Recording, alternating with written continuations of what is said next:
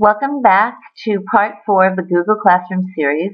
This section is about grading, communication, and the Google Drive view. Let's take a look at the AP Chemistry class. It is telling me that I have one student in the class and I have one upcoming assignment. If I click to go to the desktop of that class, I can see from the stream I have an assignment that's due immediately. It says class rules and regulations, and each student got a copy that I had asked them to sign of the rules and regulations for using Google Classroom in an online environment. It's telling me to the right of each side of these assignments that they have been turned in by one of the students. If I click on the assignment, it takes me to the student submission view, and had I had a whole class of students, I would have seen them listed here, and it would have told me who turned it in. If I click on the actual student name, it expands that student's work. Now I can add a comment to the bottom of it, and the student themselves could have added a comment when they submitted it as well, and those comments would be private between that student and myself. I want to look at the actual assignment, and I can tell that the assignment is a Google Doc because of the icon on the left-hand side. When I click on it and it is a Google Doc, it opens up in my Google Doc, and I have full edit access to it right now. I can add comments and I can add edits to the document itself. But basically, this was a rules and etiquette document that each student got, and I wanted to make sure that they signed it. So I'm just looking to make sure that they signed it, which they did. And then I can close back out and add a comment. And if I wanted to give it a grade at this location, I would choose what percentage of the total I would have.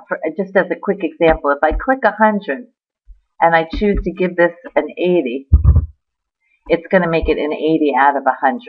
But I'm going to make this ungraded for now. Now, when I'm finished with this and I return it to the student, I will no longer have edit access to it. I can still comment on the document, but I won't have edit access. One of the things that's really interesting is that although Google Classroom is giving you this front area that's very easy to manipulate, it's actually also making changes on your Google Drive. When I, as the teacher, go to my Google Drive, what happens with Classroom is it creates a folder called Classroom. Here's a picture of that folder. And inside that folder is a subfolder of every class I create. So I just created the AP Chemistry class, and I also have the Library Media and Technology class and an iPad class. And here's the class that I joined that was created by another teacher, and I joined with a code.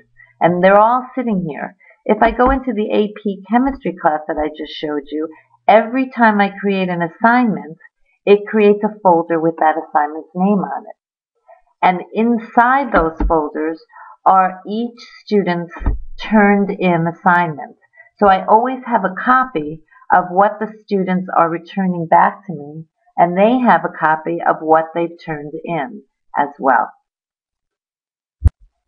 From the student desktop for AP Chemistry, I see the stream, and I see that I turned in both assignments because I have a green check mark next to both. And if I go to my Google Drive, again, I have a folder called Classroom. And when I look inside that folder, there's my AP Chemistry class, and I may have my English class and my math class also. But right now I only have my AP Chemistry class. And when I open that up, I see the two assignments that I've turned in. So I have a copy of my own assignments, and my teacher has a copy of everybody's assignments. In this video, we covered what it looks like for a teacher when a student turns in their assignments, how to grade those assignments, and how to communicate with that student both privately and on the actual assignment document.